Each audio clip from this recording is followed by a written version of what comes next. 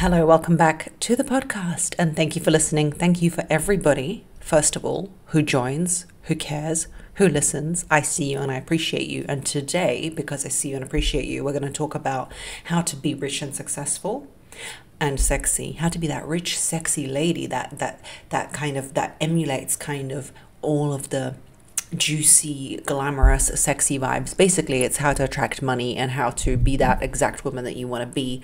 There is 4 steps. I've written them down to have my own mind, first of all, but also to communicate it to you. Step number 1 is, I'm going to frame them first and then we'll go through them. Money comes to an idea. Number 2, you need to have a vivid image of your life. Number 3, you need to do now what you can do now. Complex idea, we'll get there. And then number 4 is my favorite. It's the balancing of masculine and feminine energy in order to attract money and all of that good stuff to you. Yes, guys, let us get into it. If you are watching this on YouTube, comment what your favorite point is. Comment in general what you want from life and what you feel about these points. If you are listening to this on a podcast platform, leave me a review. Ask a question. Let's interact. Guys, this is episode number 54. That means I have done a year of this podcast and I am kind of proud. I'm sure you're proud of me. Thank you for everybody who's got it in the charts and all that good stuff. So we want to be that rich and sexy bitch. Okay, that's what we want to be. Money, rule number 1, comes to an idea or a chasm that exists. Okay? It's a very esoteric, very in the head idea, but I have been on this earth for a certain amount of time. Let's say I'm in my mid-30s, okay? For reference for you. When I was in my 20s, I was different to what I am now, but I wasn't like less able or less anything. But I've only started to make money from the things that I do, the same things, in my 30s. Why? Because I had a reason for it. There was an emotional reason. We need to attach the idea of making money or idea of creating a business or an idea of something that we really want to manifest into this world. We need to attach it to an idea, okay? So if you just walk around saying, I want to make $100,000, that's fantastic. If you go around saying, I want to make $500,000, that's fantastic. But what is it attached to? And a lot of times, if you're a woman watching this or listening to this, I suppose most of you are, we need an emotional reason to attach it to. Now, everyone has different emotional reasons. Your emotional reason, for example, could be that you want to prove something to yourself or your teacher when you were at school who said you were good for nothing. Me, I'm one of those people who attaches value to what I bring into other people's lives. If I try to twist myself and make myself be one of those people who's motivated by my own benefits, I couldn't do it. There is something that happened in my upbringing or somewhere along the way where I started to be motivated by the reaction and fulfillment of others. Maybe it's an empath trait. I don't know. I'm not going to analyze it because it's not important. You need to understand what motivates you, okay? So when I was in my 20s and I was creating content and I was doing this, that, and the other, I was making some money. I was modeling, I was acting. That was my job. It was fine. But it wasn't a business that I was proud of. It's become a business that I am proud of. When, ladies and gentlemen? Anyone? Anyone in the back? Anyone? Okay, yep. You? Yep, that's right. When I had kids. Why? Not in the first moment I had Leo, my son who's 3, but maybe 6 months after, I started to formulate it into a business idea. Why? Because my husband is a type who's always been a provider. He's always wanted to do that. It's not a problem for him. But there came a time where it was Christmas or something like that. I think the first Christmas after Leo was born, we were buying a house, we were renovating, we were doing other things. And he was like, let's just have a low-key Christmas. Actually, it was when Leo was 1 or something like that, where he could understand Christmas. My husband said, let's have a low-key Christmas because we're spending so much money on all this stuff, which I 100% adhere with. He leads in that way in our family and I 100% understand. It's not a problem. But a thought in me was like, oh my God, I want to provide my son with the Christmas I might have not had when I was young. I want to provide my son with this, that, and the other. And I also want to provide my son with a Christmas. My mum was always very good at creating special times for me in my life. And despite not having much money when she was raising me as a single parent, she always made magic for me. And I was like, I completely understand my husband not wanting to, go all out for Christmas, which is totally fine. but I want to be able to influence this. I want to give this to my child as his mother. Let me tell you, I wrote a business plan so fast, you would have called me Speedy Gonzalez, okay? And I created content, videos, a plan strategy. I started to suddenly share ideas that were moving something and were pivotal. Before that moment, for some reason, my brain wasn't attaching it to anything that was important. I was doing fashion content, right? And suddenly, when I realized, no, I want to make my son happy, and I want afterwards, I attach it to the idea of not only making my son happy, but also to the idea of creating something that both my son and daughter will be proud of. My business building strategy went into the stratosphere when I found out I was pregnant with a daughter. Let me tell you, the day I found out I was pregnant with a daughter, I wrote a whole book and I'm publishing it in May. Pre-order it, by the way, in the description box below. It's called The New Rules, and it is the new rules of how you're going to live your life, okay? From the moment I was pregnant with her to now, I wrote a whole book. Why? Because she's female. I attached some kind of idea to that, to the fact that I feel that I want to motivate her of how she's going to appear in this world and how she's going to feel, and that I want her to be proud of me. I didn't attach that idea to my son. I just attached the fact that I want him to have a fabulous Christmas, okay? I want to pass her on a business if she so chooses to run my business or join me. I wanted for her to be proud of me as a woman and show her how to model myself in life. I expect my husband will show my son how to model himself in life. Anyway, my why is very much others based. It's my children based. The reason I made money and the chasm I made for that money is in order to create a Christmas for my son, in order to make my daughter happy. I want money in order to take them on holidays. When I visualize that, that's what motivates me. Before I had them, I visualized money in a way like, oh, it would be nice to make like $500,000. It would be nice to make $100,000. It would be nice to make 60,000. But also you need to understand there might be blocks in you. I sometimes associated money, when I look back now, when I think about it now, with perhaps hyper independence, which is a block that I've gotten rid of. Hyper independence meant for me that I would not be reliant on other people, therefore I'd be lonely. What is that about? Hyper independence meant for me that I would somehow, be always working, be by myself. But now I've attached the idea to making money and a business with my children's happiness and my family's happiness. I want to take my family out to fabulous restaurants while my husband builds our life, okay? You need to understand what your emotional reason is. The chasm that you want to fulfill for you might just be being fabulous. The visualization for you might be you're just this fabulous creature and you own this business and you're speaking in forums. There is no judgment here. It's all in your head. You need to understand what motivates you. Money is an energy which fits into the place where it is missing. If you just talk about money in terms of like numbers, nothing's going to happen. You need to energetically attach what you want that money for it to move. Okay? You need to visualize that reality for yourself. It needs to be like a tape that plays in your head. Because suddenly my brain started to understand how to formulate a business plan, how to find the right stuff, how to talk about things that resonate with people. I'd done a whole life coaching diploma and was taking clients and doing all these things years before I even started to talk about this on TikTok. Why did my brain not think, people need this kind of help? People want to talk about masculine, feminine energy. No, I was doing fashion blogging content because you see, I didn't attach an idea to it that was valuable. For me, it all starts with skincare. That's why I want to thank OneSkin for supporting this podcast.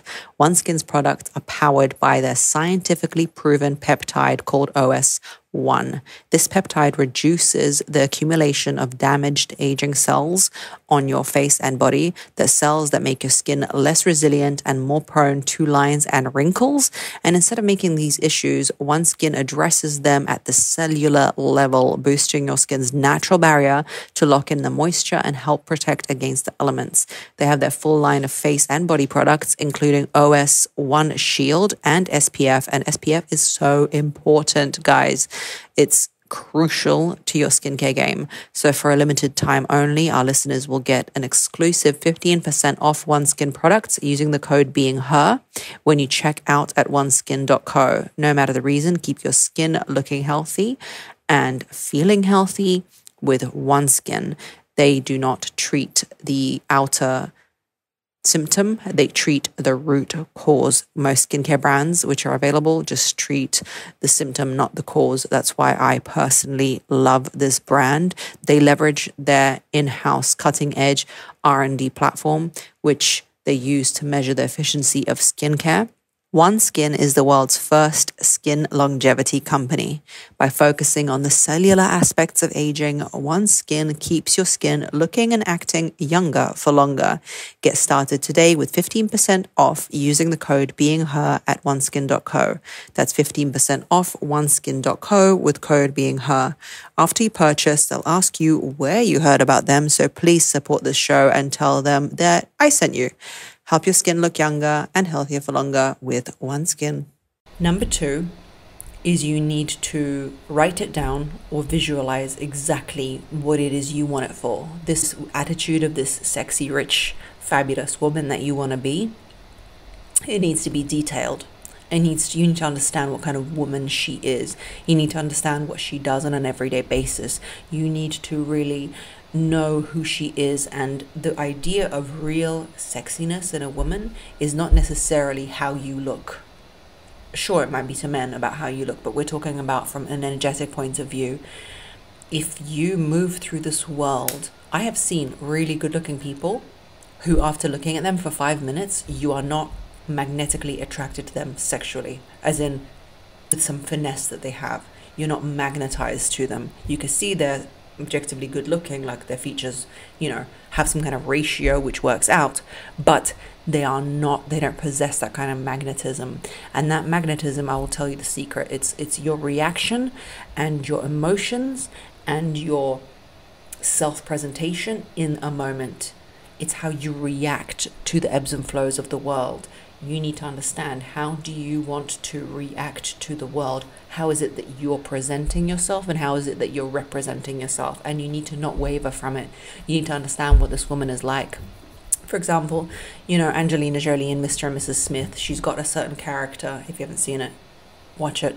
Or just imagine any sort of character in a movie. They have a self-possessed energy that they move through life with, the way they interact with the world, the way they react to things. You need to be a black cat in terms of how you react and what you do and how you gravitate energetically towards yourself. No matter who you are now, you need to act in that way that you want to be. You need to forget what you look like right now. I could tell you how to be a sexy woman, and you could watch the video before this one or listen to the podcast before this one. Number 53 was all about how to make people think you're good looking when you're not. And that's all valuable, all the physical stuff. But true sex appeal and sexiness and magnetism is to do with how you react to the world, how your inner emotional state is. You need to have like a calm and a natural presence to you. How you react to your reality, because your reality is mirrored from your emotions. If you're always snapping at everything and you're always, trying to control your husband, yelling at your kids, running around like a mad chihuahua, okay, with a dynamite up its bum, that is not the woman that you want to be. That's not going to gravitate this like magnetism from you. When you feel you're losing control, you need to lean back into that idea of the woman you want to be. Who is she? You've written her down. You need to have it down to details, down to minor things, and you need to pretend, which is number 3, that you are her in this moment. I don't care what you look like, Jilly. I don't care what you look like, Amanda. I don't care how you present, what you have, what you don't have. You need to act in this moment like that rich, sexy woman that you want to be today in this moment. You're like, Margarita, how can I act rich if I don't have any money? How can I act sexy if I'm just like feeling so shit about myself? The point is, through actions of the person, of the avatar that you want to be, you are going to move towards being the person that you want to be. You see, you're going to take actions by understanding who it is, the goal of the woman, of the avatar that you have chosen. You're going to take those actions. Because let's set an example using that Mr. and Mrs. Smith analogy with Angelina Jolie. Remember how she dresses? It's very smart. It's very lady of the manor. It's very, up there. If right now, as Margarita, who's sitting here in a black t-shirt and shorts in Australia, is hot. We're hot here in Australia, so that's what I'm wearing. If I try and stop myself and I say, but where am I going to wear that? How am I going to wear that? I don't want to wear a blouse today. It doesn't suit me. I'm not at the weight I want to be. I don't have the look. I don't have my hair right. I don't have. No, you need to now be acting like that avatar that you want to be. You need to now start dressing that way. Everything else will fall into place. Okay? Me, I want to be in my shorts and t-shirt. I'm in my black t-shirt, black shirt, black whatever era, because right now I have decision fatigue, my friends. Right now, all I want to know is how I want to move through life, how I want to create this book, how I want to create this podcast. I don't want to choose what t-shirt I'm wearing. So right now I'm in my black t-shirt era, okay? You need to impart the routine of the woman that you want to be today. That will lead you to a more fulfilling, sexy, magnificent, satisfying life, and that will gravitate that money to you. You're going to start eating differently. You're going to start moving differently. You're going to start being different. You do not get what you want. You get what you're ready for. So if you're sitting around complaining that you don't have the life that you want, and people don't react to you this way, and men don't want you like that, and you don't have the job you want, are you acting like the woman who would have those things? Are you acting like the woman who would have... No? Okay, there's your answer. There is your answer. You need to put those two closer together, your reality and who you want to be. And the last one, my favorite. It is hard to find both a sexy bra and a comfortable bra, especially us girls. We go from size to size. That is why Third Love, who is sponsoring this podcast, is an incredible solution. I have been postpartum twice. I have been breastfeeding. I have had babies. I've had before that. I've gone, I'm not joking, from a B cup to a E to a double D to a B to a C throughout my life. That is why you need to get measured and fitted properly. Third Love has anywhere from double A cups to H cups. You enter their virtual fitting room and they'll help you find your perfect size. They even invented half cup sizes, which is really important because I'm always hovering halfway somewhere. You know what I mean? Basically, they're a really good solution. I love their colors. They have incredible tones. They've got t-shirt bras. And right now I'm loving an underwire-free bra because of the breastfeeding situation. I don't want anything pressing on me anymore. Added stress that I need. I don't want that in my life. So get your problems solved. Do you get it? Problems, but problems. Yeah, that's their little slogan, which I love. Basically, go to thirdlove.com and get $15 off your order with the code podcast15. It's time to get your problems solved. Visit thirdlove.com and get $15 off your order with the code podcast15. Have fun shopping, my loves. Let me know what you get. Before. And the last point I want to say is you need to balance your feminine and masculine energy. Feminine energy within a body, we all have both energies.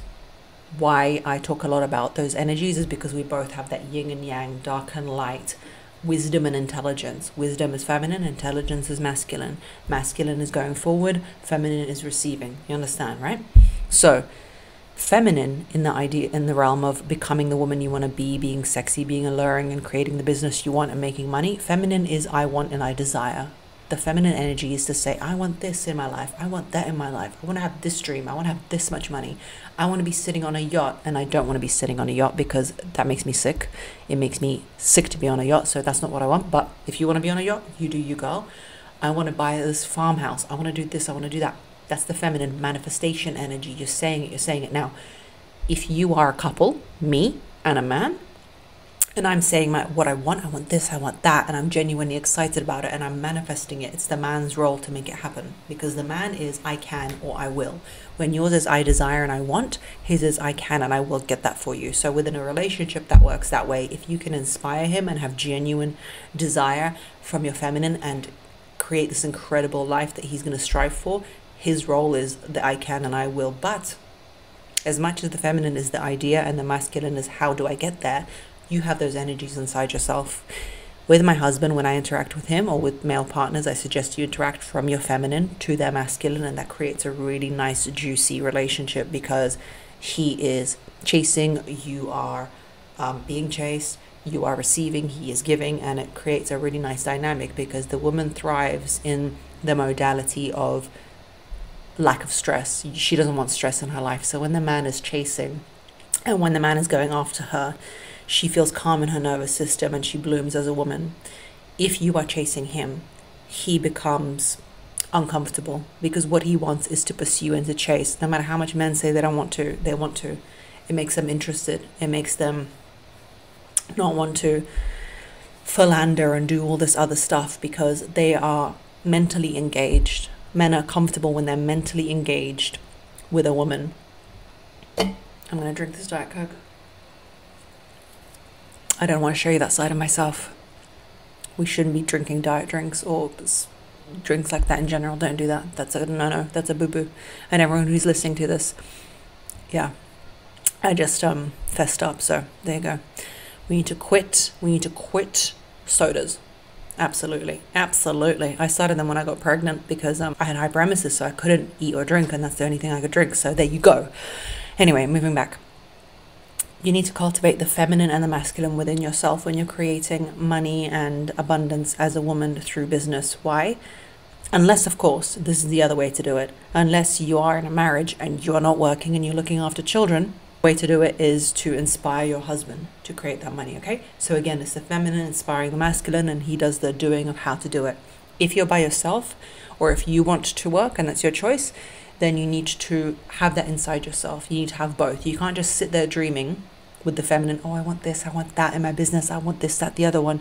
You then need to have your masculine energy action it. Like I told you about my life, I had ideas of what I want to do. I had these ideas of talking to women, and I had ideas of running forums or creating my master classes. If you haven't seen them, check them out. It's 20 feminine energy principles. Really good one, proud of that one. And polarity principles, about how to get that spark back in a relationship, in a long-term relationship, and have him react to you in the way that you want to. That one has some wisdom in it, so check those out. But when I created those, it was through my masculine energy, because I was strategy, finding someone who could put them onto a platform where people could purchase it, where people could react to it, where it would be easily accessible. Doing all those things was not from my feminine energy, it was from my masculine energy, because I did the how. Feminine energy is, if you're having a meal, it's I want to eat with a beautiful plate. I want to have a beautiful view when I eat. I want to really indulge myself. The masculine is how we're going to eat, where are we going to buy it, what is the nutritional factors of this meal, because what I want to do is fuel my body accordingly. You need to, if you want to succeed in business and create that kind of abundant lifestyle, create a plan with your masculine energy. Be the man within yourself, inspired by your feminine energy. If you want your husband to do it for you, then you need to inspire his masculine. You need to have an idea and a vision that is so clear, like we just discussed prior, of what you want and what your life entails. And you need to know how to motivate either the masculine, which is your husband, or the masculine inside yourself to do it. I motivated both my husband to create the life we want, but then I decided to motivate the masculine within myself to go and create my masterclasses, to go and create this podcast, to research how to even get it up there onto the interwebs, okay? So the masculine energy makes the plan. Essentially, to have that abundance, you need to either be a man for yourself, inside yourself energetically, or get a man to do it for you, okay? So again, from the top, make it drop. Number one, money comes to an idea. This is the feminine energy part. It needs to be so fundamentally concrete in your mind for the emotional reason for why you want to be rich and sexy. Number two, you need to describe your lifestyle in detail. You need to know exactly what you're striving to. That is the masculine concept of how. The what can I do now is the esoteric feminine part of, like, what are we doing? Where are we? What am I doing in the everyday to be that person I want to be? And the last part is balance your masculine with your feminine, because that is the way to achieve your goals. Guys, thank you for listening. I appreciate you being here. Leave me in the comments what else you want to talk about, because I'm here for it. Love you lots like jelly tots, and I'll see you on the next one.